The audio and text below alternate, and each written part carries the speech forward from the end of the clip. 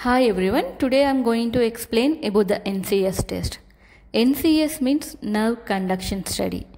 Generally, there are two types of nerves, motor nerves, sensory nerves. Motor nerves supplies to the muscles, whereas sensory is for the sensory stimulation, etc.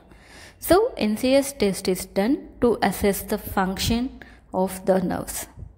So, NCS test is used in conditions for peripheral neuropathy, if there is any weakness in the nerves or muscles, in conditions with carpal tunnel syndrome, myasthenia gravis, Guillain-Barré syndrome, and to assess the medicines treatment, and in conditions with disc hernia, sciatica, muscle cramps, and people who have numbness or tingling sensation, generally NCS test is advised.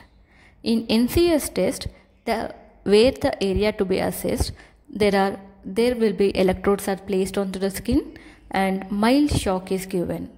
So this stimulus or response is recorded and is plotted on the graph. No preparation is required for the NCS test, but whenever you go for NCS test, make sure that you don't apply any body lotion or any kind of body creams onto the skin. And if you are using on blood thinners, or if you have any pacemaker or hemophilia, please take doctor opinion before getting the NCS test done. Risks are very rare, and for the NCS test it may take at least 15 to 30 minutes for the complete procedure, or it may take longer time also, and the report will come within 1 to 2 days. Cost will be approximately 2000 to 3000 rupees.